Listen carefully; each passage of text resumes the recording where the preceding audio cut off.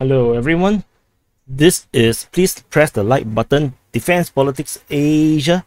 Please press the like button, and this is the quick update for Mykolaiv Front. Latest update, the Russians have launched an counteroffensive or offensive, whatever you want to call it, and they have captured Tavrijske, Myrolyubivka, Kyselivka, as well as Klapaya.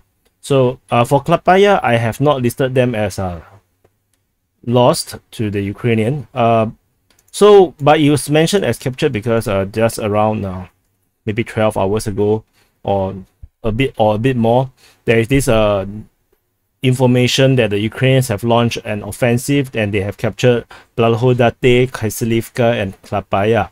But I'm not sure that information is correct or not, because these two locations have been previously captured by the Ukrainians.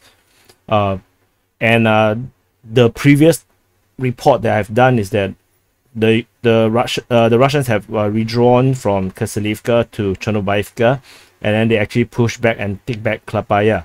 So the front line was here. So which makes this information that they have captured Myrolyubivka and Kyselivka and Klapaya kind of weird.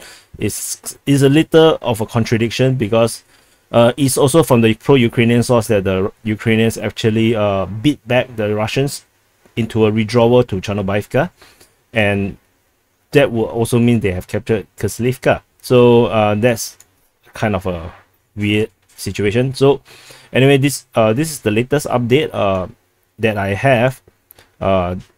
I do want to clarify that do not take my information as actual truth or reality on the ground.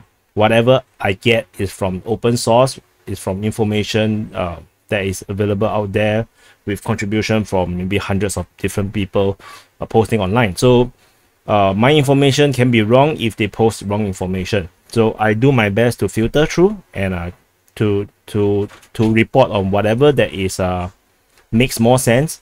So this looks like a major counteroffensive, and this counteracts with the progress by the Ukrainians on this side, because Ukraine yesterday or the day before mentioned they have captured Novopetrivka, as well as the two villages that's just nearby west of Snihurivka.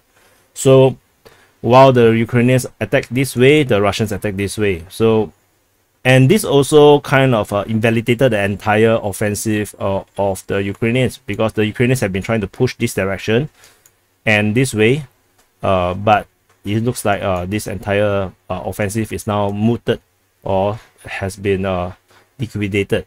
So not looking good on this region. And for this part, some of you are not sure about Helisinov.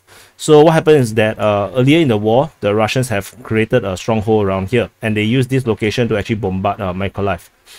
So there is totally no news of the Ukrainians taking this place, and literally there's actually no news at all from this place. So I left it there because I don't want to just remove it just because I didn't see anything. So anyway, so don't care too much about this region. The focus should be here. And if there's any news about Helisinov, I will let you know. So this is a quick update on the Mykolaiv Front, and please press subscribe if you have not subscribed, and I'll see you in the next update.